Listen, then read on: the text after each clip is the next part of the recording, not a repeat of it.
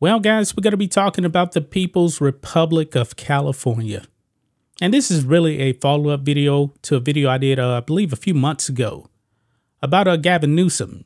Now, Gavin Newsom wants to give each black person in the People's Republic of California $223,000 to people that's been impacted by housing discrimination. Now, guys, when I saw the number, $223,000 for every black person, that comes up to something like $570 billion. And guys, California does not have that kind of money. They just don't. This is nothing more than a virtue signal by Gavin Newsom. Nothing more. But you know what? Some people are going to be very, very gullible about this, thinking, hey, I'm going to get some money. But yet people are saying, hey, that's not enough. It's not enough.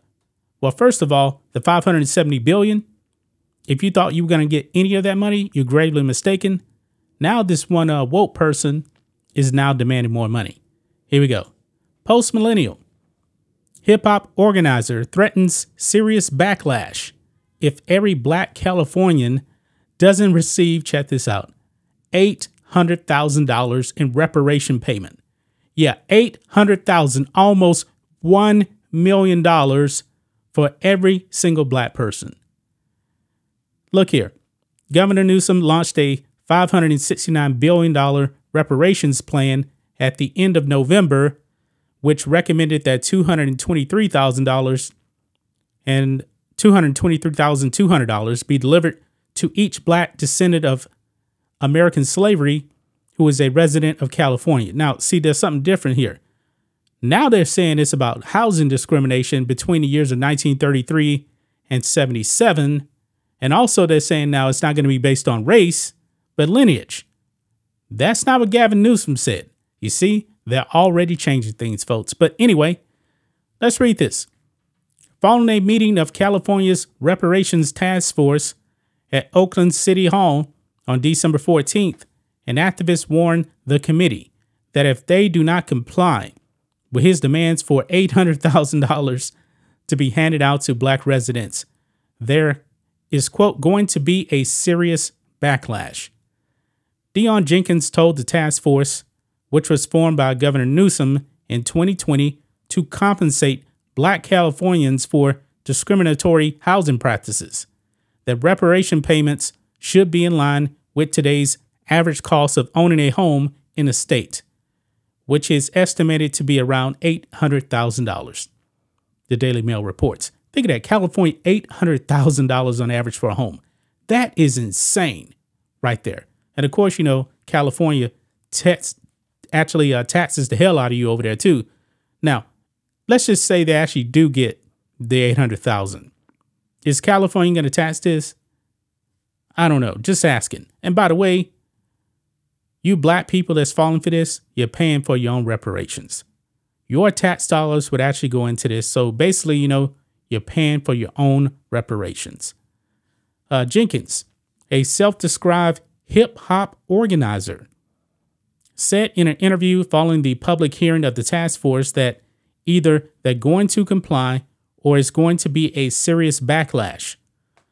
According to the Daily Mail, Jenkins ran for president in 2016 and 2020 and ran for U.S. Senate in California in 2022, all of which were unsuccessful. Of course it was. Quote, $200,000 is nothing for what my family has contributed to this country, he told the committee earlier in the day. We built this country. We served this country honorably. We need reparations. Governor Newsom launched a $569 billion reparations plan at the end of last month based on the task force panel's recommendation to deliver $223,200 to each black descendant of African slavery who is a resident of California. In a speech given before the task force meetings, Jenkins said, quote, defense, money, land, grants, 4 elements of every society, every nation, a defense structure, economy, land, and having access to that economy. If that is not going to be addressed, if that is not being addressed, reparations will not hold, he added. Reparations, repair is the root word. We cannot have repair if those elements are not addressed. Where you think they're getting this money from? $800,000. Now, inflation is already bad. Has you actually thought about the economic impact of if California actually did give $800,000 to every black person? Yeah, that month, your dollar is just going to get less and less and less. It's going to already contribute to the high prices in California as it is. And we know, folks, if you give people just $800,000 like that, guess what? They're going to blow it all. And you know what? They'll be back in 2-3 years talking about, hey, we need more.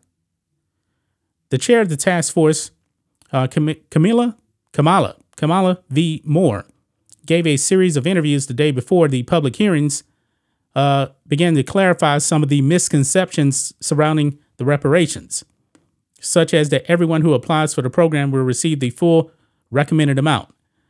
She confirmed that only people who were impacted by housing discrimination in California between 1933 and 1977 will be eligible to apply for the maximum amount.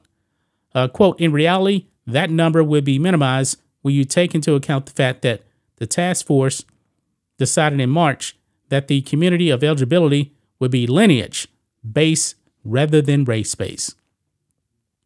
So probably, folks, it may actually be a whole bunch of black people that don't even get a dime. Think about that. For the most part, you know, during the years of like the 1930s all the way to the 70s, most black people lived in the South, and then they started to move out. So I'm beginning to wonder how many black people would actually be eligible anyway for these quote unquote reparations. I'm curious about that. I really am, guys. I mean, if you black people actually fall for this, you're fools. See, they already changed the game. First, they said, hey, if you're descended from African slaves, hey, you're going to get reparations. Now they said, oh, no, we're not going to do that. By the way, you're not getting the whole maximum amount.